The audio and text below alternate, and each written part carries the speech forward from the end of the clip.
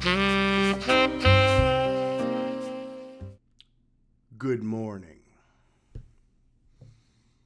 course, I'm drinking my wonderful coffee. This is Dunkin' Dark, Dunkin' Donuts Dark Blend, which is pretty good. A little bit of milk in there. It's like good.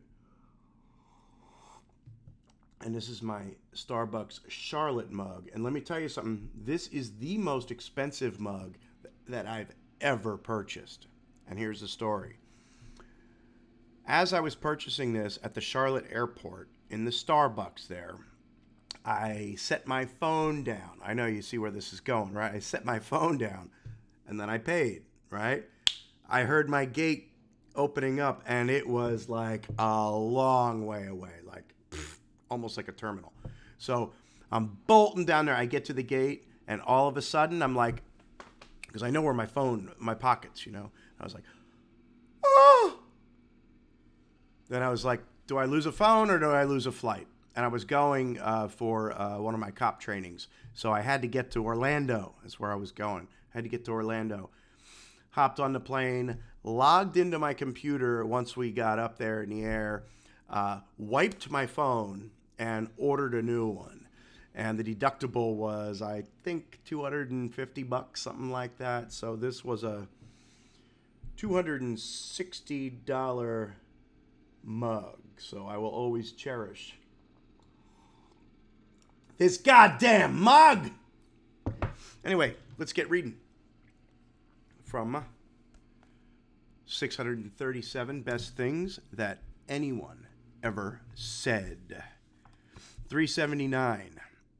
Man is the only animal that laughs and has a state legislature. Politics, right? 380. This is from the Talmud, circa 200. The year 200. Until a child is 1 year old, it is incapable of sin. This is Tom Lehrer, 381. I wish people who have trouble communicating would just shut up. I wish a lot of people would just shut up. 382. Unknown. A man is only as young as the woman he feels. 383. One of my all-time favorite quotes. Yogi Berra. Toots Shor's restaurant is so crowded, nobody goes there anymore. I actually read that in a Mickey Mantle autobiography called My Favorite Summer. Probably the best baseball book ever written. 384. Dorothy Parker, another one of my favorites. And the birth of fake news. I don't care what is written about me, so long as it isn't true. Fake news.